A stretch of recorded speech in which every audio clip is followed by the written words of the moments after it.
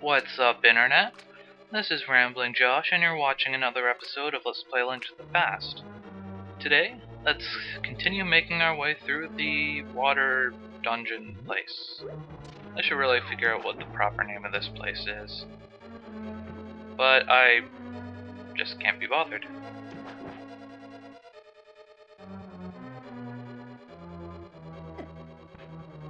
Smooth, Link. Smooth. Now then. Right, okay. Just trying to remember where exactly we left off.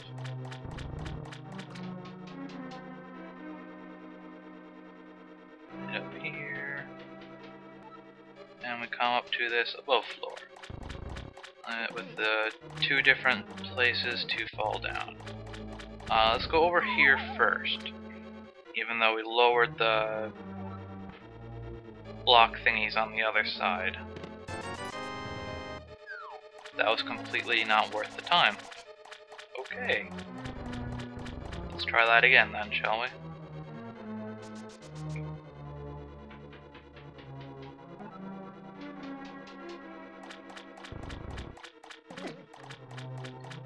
I wonder if these pots are filled again.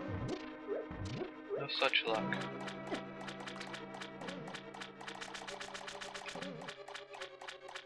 Okay.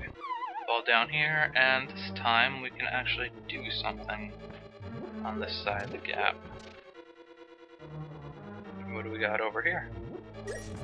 Money! And a big key. Well, I know somewhere where that's gonna come in handy.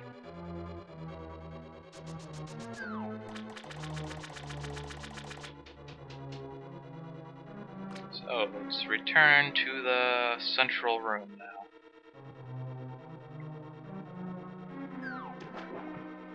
I hate the water. Getting up and down ladders is so imprecise in this game when you're swimming. Mind the big legs.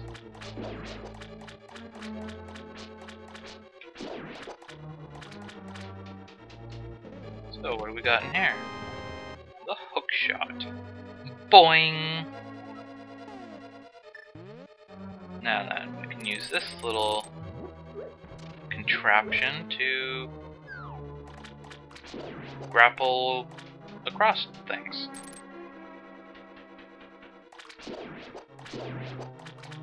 Can also be used as a fairly effective ranged weapon against some enemies.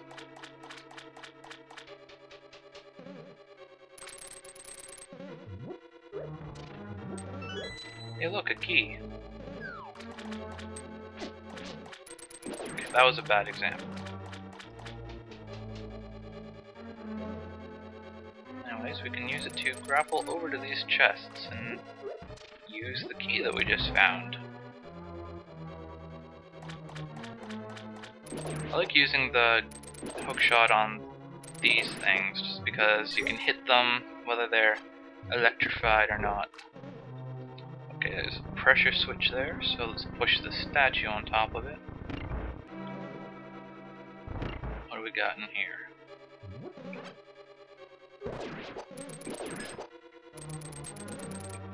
Of course, when the jellyfish get small, they can be kinda hard to aim at.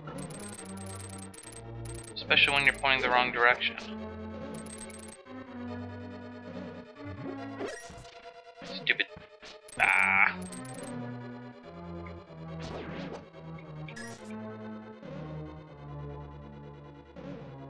Okay, let's just go into this other room. It's down here. Nothing yet. I guess I should have gone to the right side first. The more you know.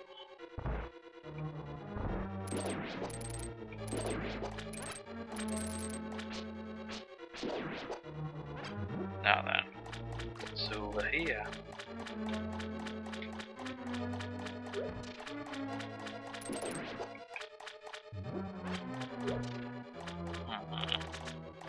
Let's just go down these stairs. And clearly that was once again the wrong choice. Okay. I got it this time. I got it.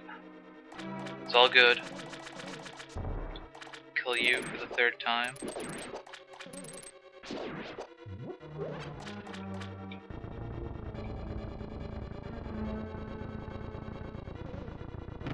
Push that pressure plate. That opens the door over here as well. Go down there, and we're on the right. Bah.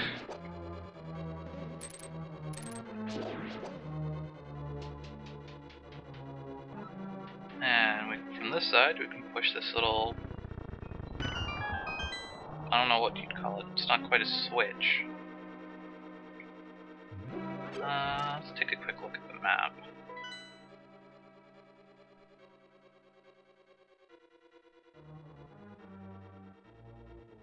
That wasn't very helpful. Before I go down that little hole I just opened up, I want to take a look over on the right side again.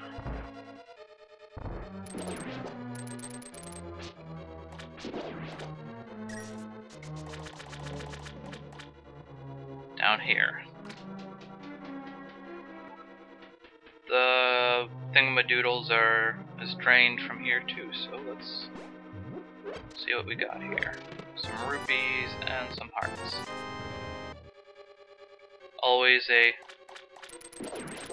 welcome addition to the team.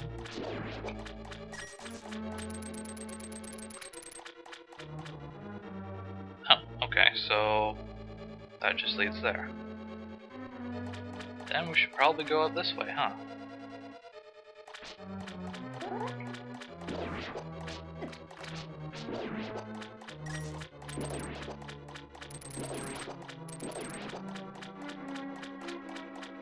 What's over here? Not a whole lot.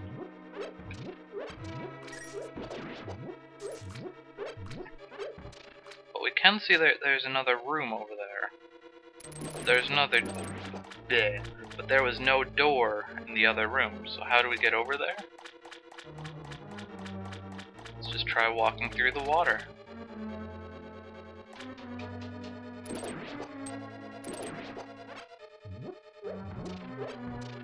Lots of hearts. That's always a good thing.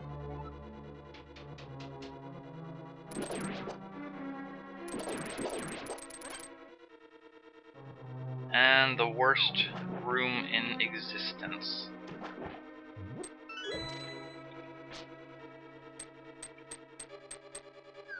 These guys walk on the water. We gotta try and hop up these ladders while simultaneously fighting the current. And of course, you can't go up the ladder unless you're perfectly square with it. So you have to fight the current and dodge the big legs all at the same time. Okay. I made that look way too easy.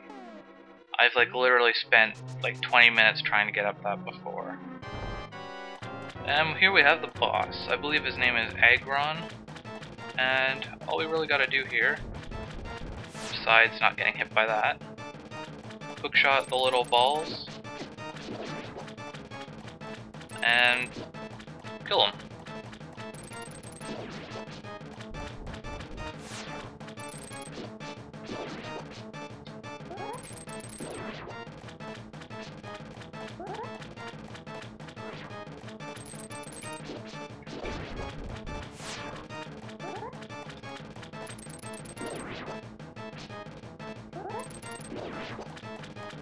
Easy enough here. Eventually, he will run out of little... I want to call them balls, but they look more like clouds. And of course, the less of them he has, the harder it is to actually catch one with a hook shot. Well, and there's none left, he'll jump up and start dashing around madly. But whenever you hit him, he'll just jump back up. just use your spinny attack and make sure he doesn't drop on top of you, and should be no problem. Easy boss.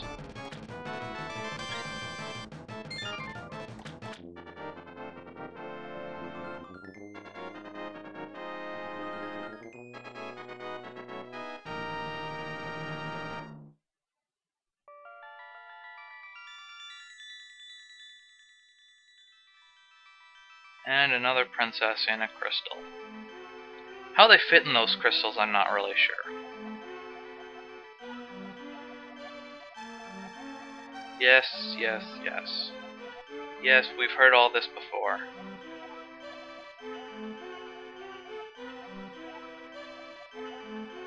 Yes, Ganondorf is evil. I think we've established this.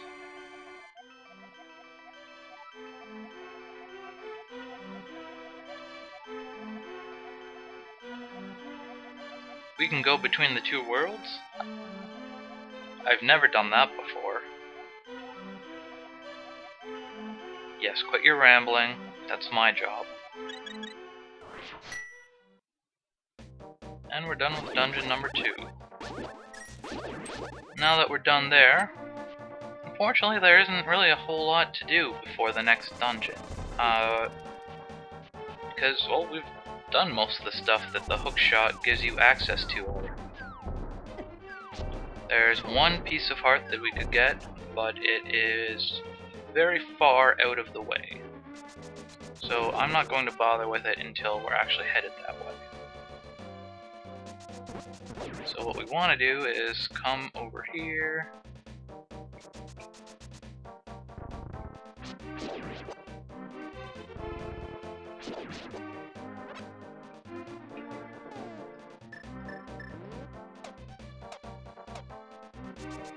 And if we head up here, yay hearts, over here to where the bridge is in the light world. Now, to get to this kind of area north of the Pyramid of Power, normally you would have to use your hookshot and zoom across here, but because we did that little trick where we find the warp tile and the lost woods, we've already been over there, so there's nothing left over there for us to do.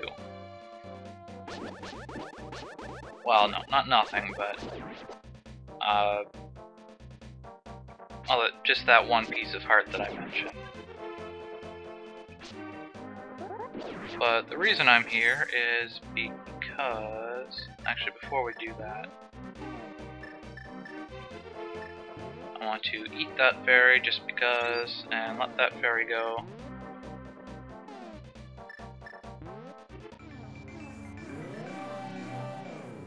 I want to come here to the potion shop.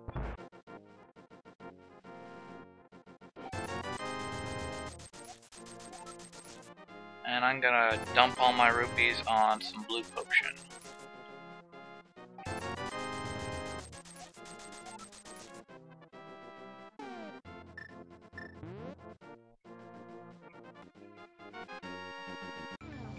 Expensive stuff, but I have a feeling that we are going to need it. I'm just gonna say right now, I absolutely despise the next dungeon, especially its boss. Just gotta get that out of the way. So let's go do it, hee hee! Actually, we should probably hookshot over here.